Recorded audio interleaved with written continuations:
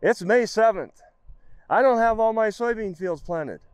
Now what do? I'll tell you one thing that would be number one on my list is if you were not planning to use a seed treatment on your soybeans, make sure that you do get a good seed treatment. And I would get a premium seed treatment, because you look at this field behind me, and you might have had areas with a little bit of the fungus that causes damping off disease, phytophthora root rot out there. But as time has progressed with this continued rain and as things warm up, think of this field as a petri dish, which is just going to explode with fungi. If you plant beans into that, you are going to have less yields.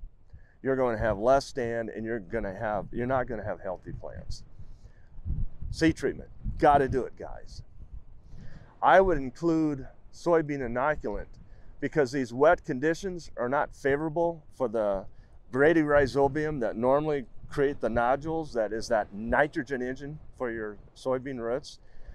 Get an inoculant on there, and make sure we're putting in something for SDS.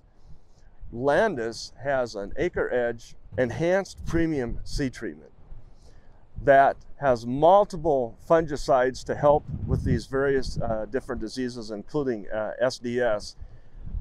This is the year to spend a little more up front and get the best stand possible. It will pay out in bushels later on, guys.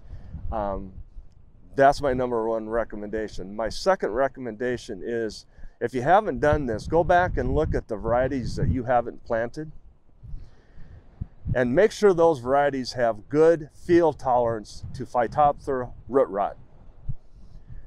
I've been doing this for 45 years. There are years like 1983 and 1993 that were extraordinarily wet, and we had phytophthora root rot problems come in, and it was because the varieties just did not have a good resistance. And you say, well, Dan, I'm planting RPS 1K gene beans. They got multiple races of resistance to phytophthora root rot. They also have been used for about 30 years, and guess what? Mother Nature has adjusted, and there are some races that have escaped that genetic resistance and will kill your beans.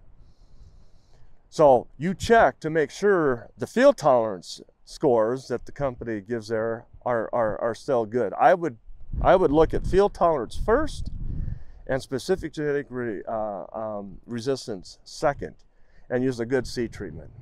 It's the best information I can give you guys as to what's happening right now. And when you do go out and plant, resist the temptation to go too early, because you'll fight it all year long. Dan Bjorklund, Landis Technical Agronomist with the Growth Solutions Center, signing off till next time.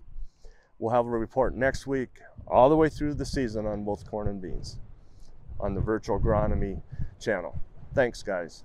And make sure, if you haven't, that you subscribe to this channel, because and you'll get a notification when we're putting these out, because these are going to be really important in 2024.